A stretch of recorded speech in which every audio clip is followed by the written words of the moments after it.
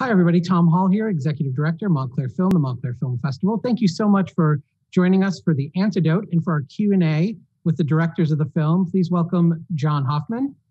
Hello, Tom. Hello. And Kahane Cooperman.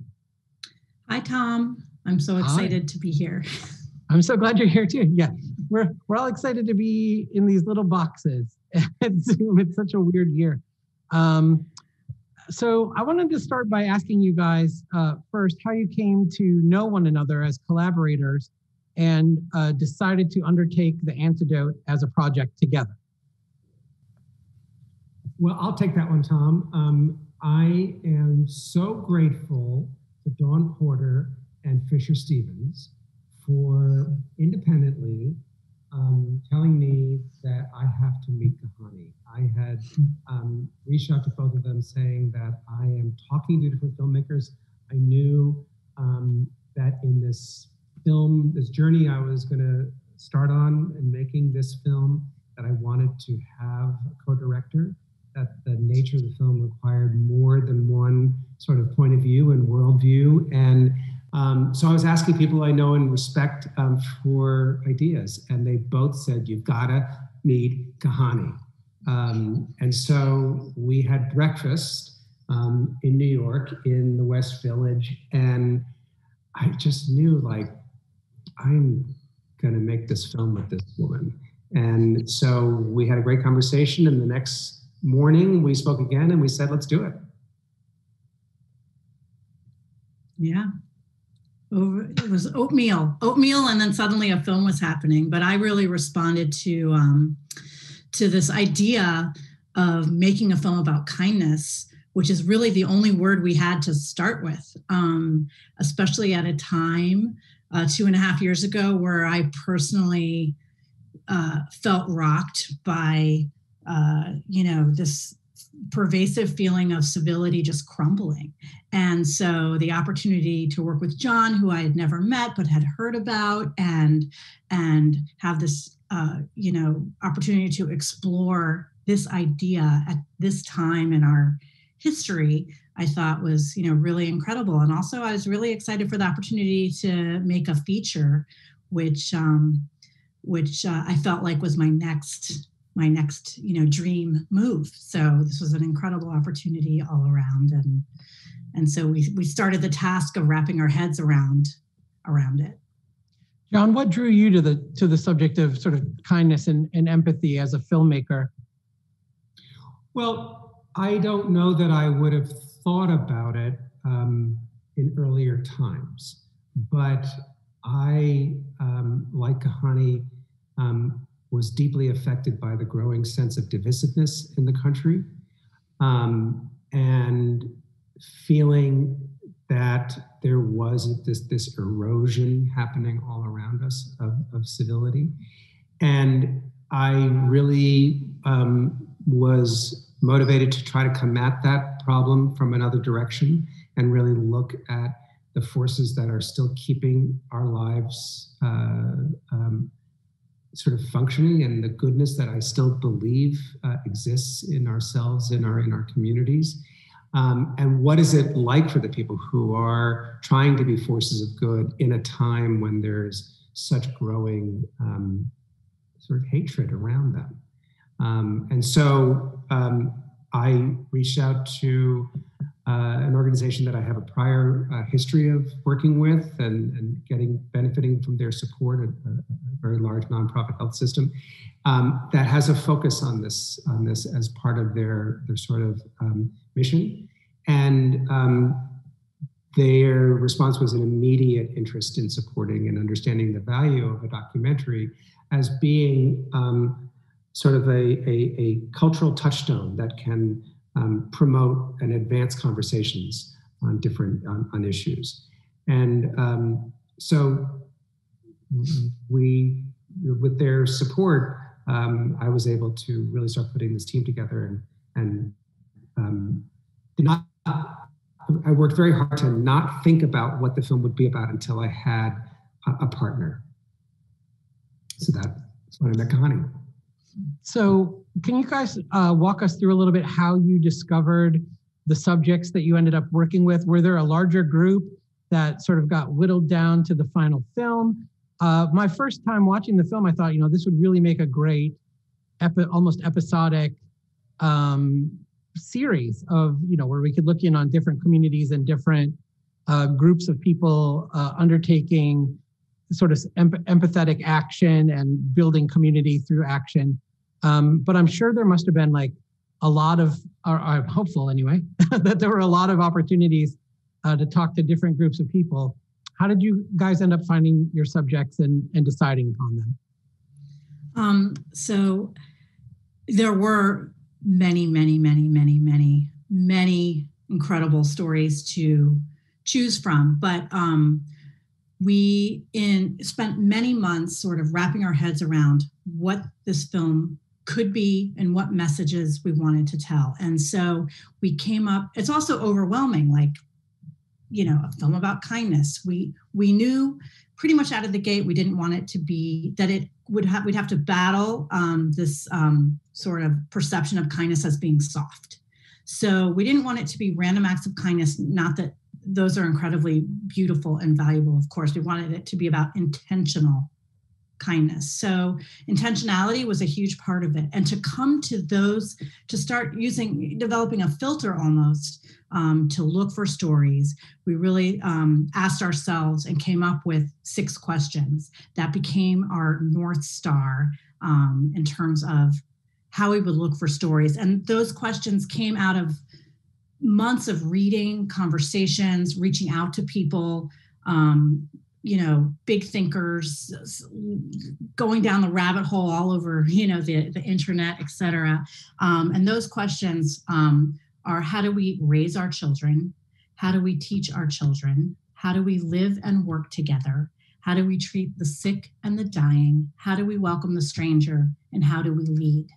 And we felt like if we can find stories, we didn't need a one-to-one correlation, but if we can find stories that addressed those questions in some way, then one, we will be sort of have the chance of showing kind of sweeping a portrait of the human experience from birth to death. And also that it really would help us focus a little bit on the overwhelming task of the kinds of stories you wanted to tell. But we also knew that, Charlottesville happened in the middle of all this. And we realized that it wasn't enough to ask those questions. We also had to acknowledge throughout the film the fundamental unkindnesses that are pervasive and a part of everyday life for so many Americans. So we also identified these unkindnesses. It's fundamentally unkind to have a lack of a safe place to sleep, fundamentally unkind to not earn a living wage, fundamentally unkind to not have access to health care.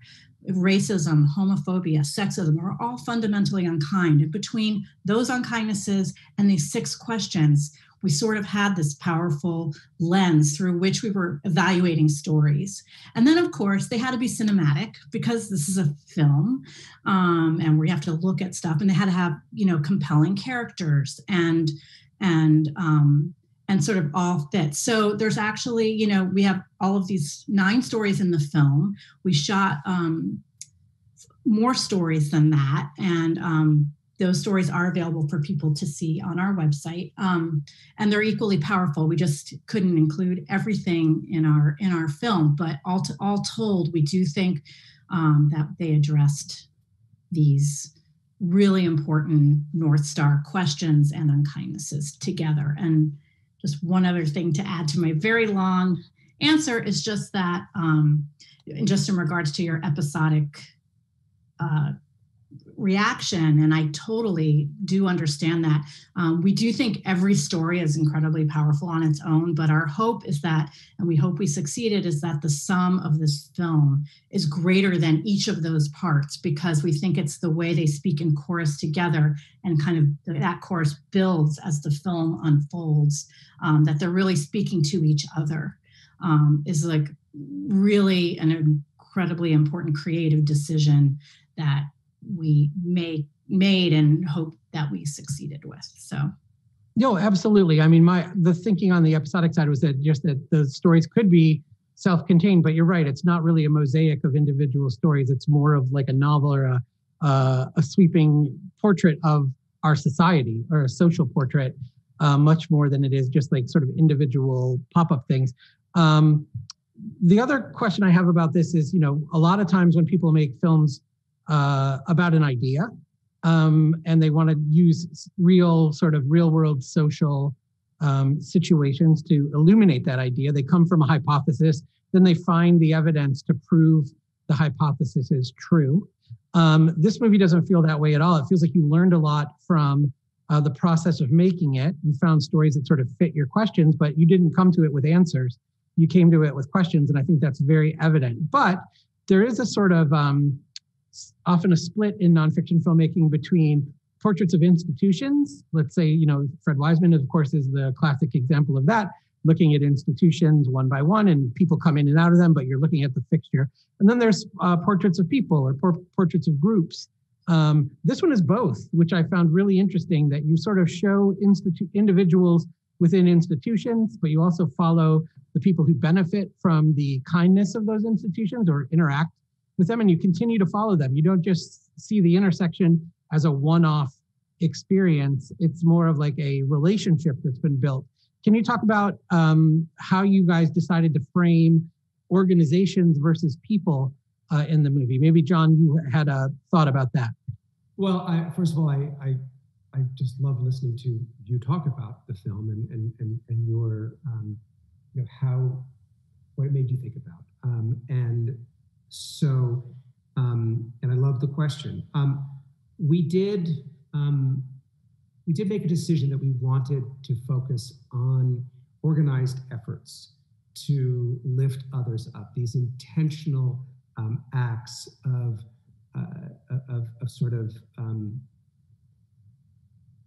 community action, and really, we started to realize that as we were meeting many of these organizations on the phone, on Zoom calls, whatever it might be, that we were starting to really see, and this word that Kahane uses of intentionality, we started to hear that word repeatedly from the people that we were having these conversations with.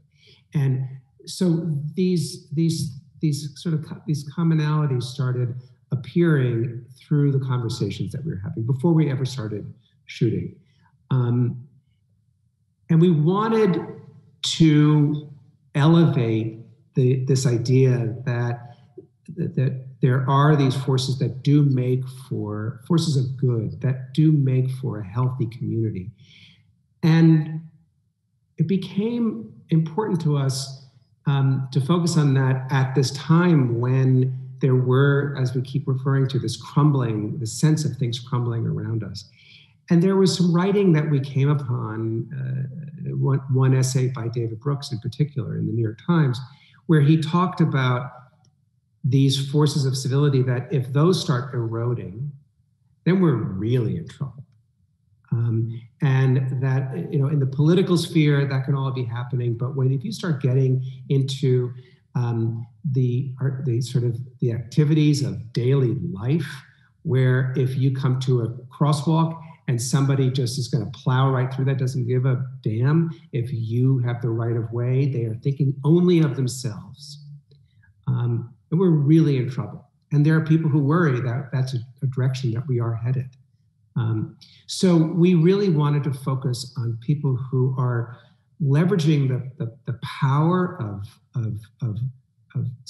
local, state, and government resources, and using them as a force of good and doing it really well. And that kindness is at the heart of how they deliver those services. So if you think about the Center for Discovery in upstate New York, servicing hundreds, if not thousands of people with complex abilities, they're reimbursed through insurance and through state and federal programs. They're not doing anything that isn't happening elsewhere. We just found that they have an overall philosophical approach that's worthy of a spotlight being shown on it, because it's sort of government at our best, and it's it's human nature to help others at its best. There's so much that focuses on the individual act, and there's so much that magnifies the individual act. And, the social media is really, really good at that. And so there's enough of that being sort of elevated. We wanted to focus on these organized efforts. And every single story is backed up with a huge amount of research, not done by us, but we were comfortable telling those stories because others had also noticed from very different perspectives, academic or whatever it might be, that the work that's happening here is really consequential. What makes it consequential? So we knew that the stories were vetted, in a sense, by independent organizations. And so we're really, we're very comfortable saying, look at these as models for how, you can really do good in your community. And I'm going to guess that this philosophy that you're bringing to the act of filmmaking also served you really well in post-production and editing, as you tried to find a way, like Kahane said, to sort of interweave these stories and create a whole that's more inspiring and greater than some of its parts, which are great in and of themselves. Can you talk, Kahane, a little bit about the process of working together on editing the film? Now that you've narrowed down your subjects to these sort of vetted and really wonderful stories, how did you guys come together around how to tell the story itself? Well, I think, like you would approach any film, you're really looking for characters that people can connect with, stories where there's something at stake. And so a few of our stories, just due to the opportunities we have, the access we had, the relationships developed, presented themselves as stories that could kind of become the armature of the film to wrap other things around. And so a few of these stories, were, I don't want to say worthy is not the right word, but warranted multiple chapters because there's an ongoing thing. There was something you might be curious about that you come back to wondering, how is that person doing? Other stories, as meaningful, but you could tell them really in one chapter. We did a lot of work in the edit room. Our masterful editors, did a really incredible job sort of creating, I think, a really poetic edit. We originally, it was every story had multiple chapters and you were like ping-ponging all over the place. And it was an overwhelming experience. You didn't know who you were talking to. We really had to work hard to make sure that, we had we were reducing each story down to its essence, like a sauce, and what is that essence? And is that essence best experienced in one chapter, 2 chapters, 3 chapters?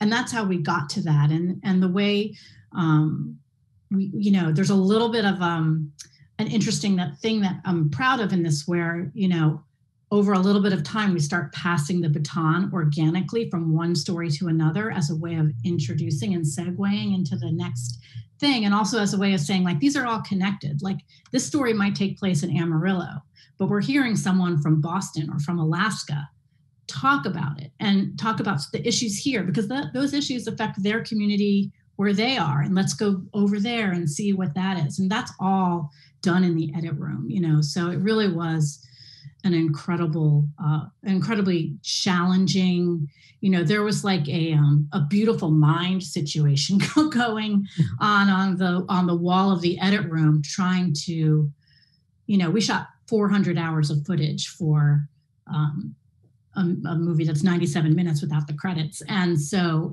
you can imagine whittling it down and down and down to each story's essence was the, initial challenge. And then how to weave them together so that they sort of fuel each other was the next editorial challenge. And so, the result is the film, and we're really excited about it. Kahane, last time we saw you here at the festival, although it was probably, watching a movie, but you were here with Joe's Violin, which of course went on to be nominated for Best Documentary Short Academy Award. And that film also, resonated, I think, a lot for our audience because of its approach to sort of an intergenerational empathetic understanding brought together through, the power of giving and the power of music. Did that film influence your decision to make this one? And then maybe both of you, after Kahane answers that, can talk a little bit about how making this film may have impacted your own approach to empathy and understanding. Well, first of all, I just want to say that screening of Joe's Violin at Montclair Film Festival, I had such an amazing run with Rafaela and everyone involved in that film. That was my absolute favorite moment, screening experience of the whole, incredible run with that film. So thank you to you and Montclair Film for making that really just like a magical, community-oriented, visceral experience. It was incredible. I will never forget it. So thank you for that. In terms of, Joe's Violin, I think that as a person, I am very much of a, I believe in, I do believe in like the essential goodness of people.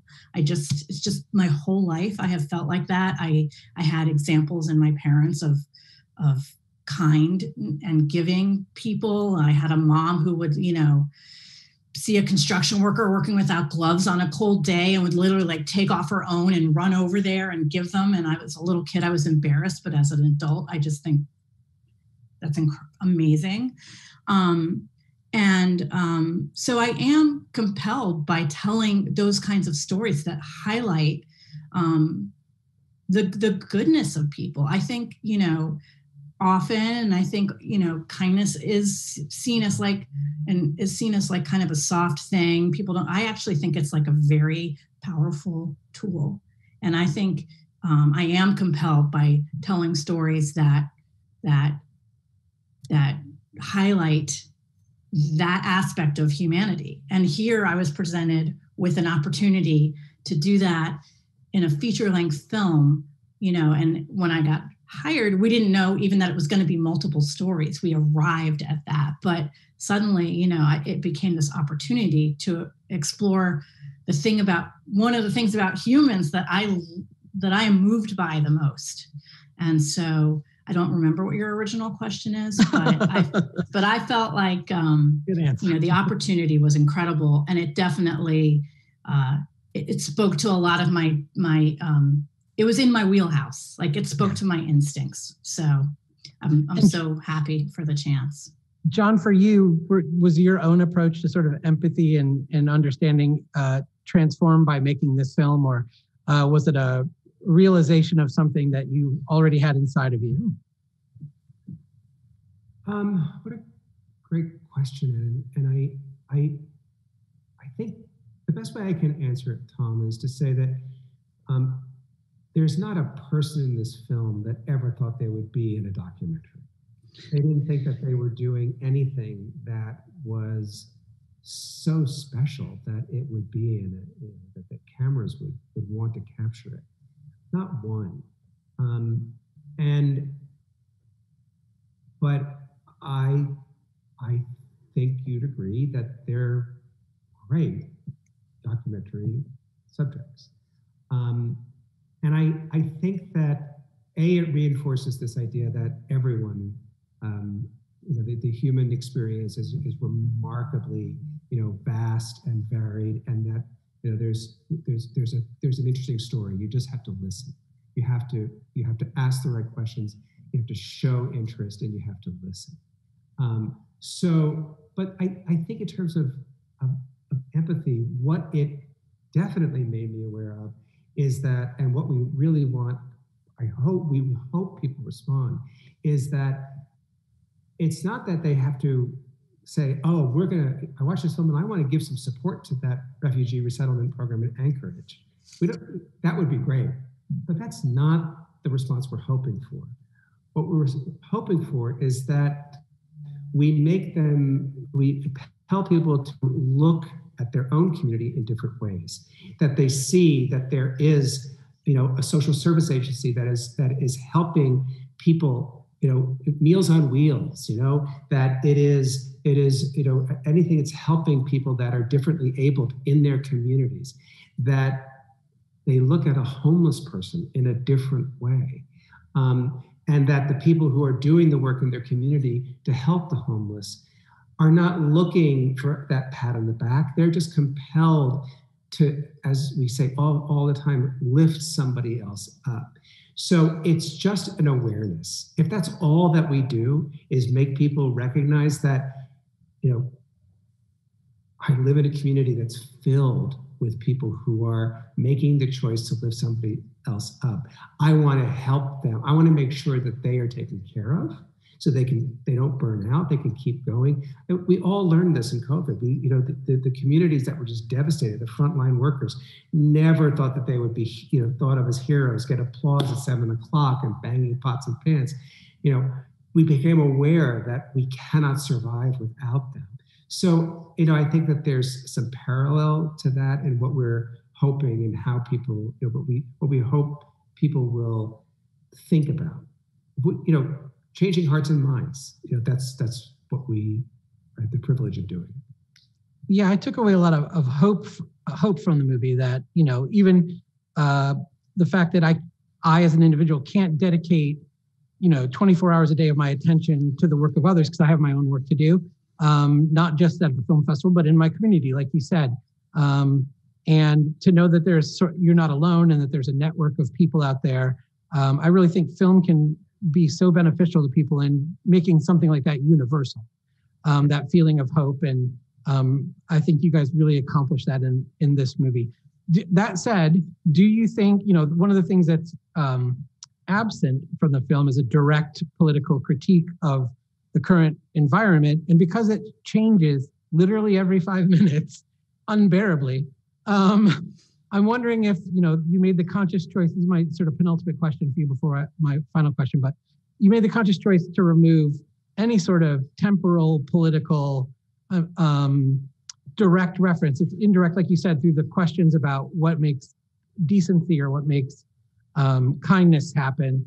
But there's no real confrontation directly with the political moment in my thinking, other than embracing the good that you found in other people.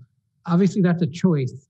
Was it simply because you didn't want to dignify it? It was too temporal, too fixed in time and changing so fast. What was your relationship to current events in making this movie, other than a guide star philosophically? Well, I think we'll probably both want to contribute to that. I will say that it's everything that you just said, that we did not want to fix the film in time.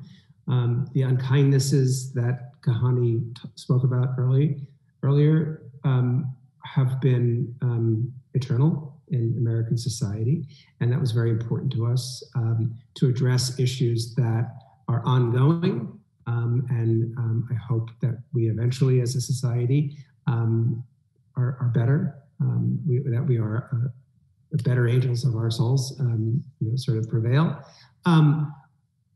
And we feel that the film, we say in our language that we use to explain what the film is, the first line of that is made in response to the times we are living in. And so that is as far as we are comfortable going, because we feel that that phrase alone says it all. Kahane, did you have thoughts on that? Well, I was just going to say, I think, as does the tagline on our poster, if ever there was a time for kindness. You can see that line and do with it what you want, but I think that it is very hard not to, it would be very hard to remove that from the political atmosphere that we are living in. That being said, we don't know who anyone voted for in our film. We never asked them that, would we have made this film, years earlier, even though all of these problems existed years earlier? Like, I don't think so. I think we were very motivated by the time starting 2.5 years ago when we were doing this, and things were really, feeling, the level of concern was deep and remains so. But we also feel like the essential goodness of people, or the desire to lift someone, is nonpartisan. That really should be experienced, felt, seen by anyone and everyone. And so, it was a choice not to go straight at it and preach to the converted, in our film, because it really is for everyone and about everyone. It is about who we always said to each other, like, that we hope we make this film that people see it and they'll be like, this is who we are. Like, this is who we are, not that, so maybe it is about this is who we are, or maybe it's about who we can be, but we just think that our intention is for it to be a portrait of this whole country. I think depending on who you are and what your bent is, you will experience it different ways. My final question for you guys today. So what's next for the film? Congratulations on finishing it in probably the worst year for film distribution in history. I'm just wondering if you guys have plans for what's next, and how we can, as an audience, tell our friends and family how to find this movie and continue to help carry it forward in the world. Well, depending on when people watch this, the film is opening in virtual cinemas on October 16th. And so the list of all the theaters that people can access the film through is at the antidotemovie.com.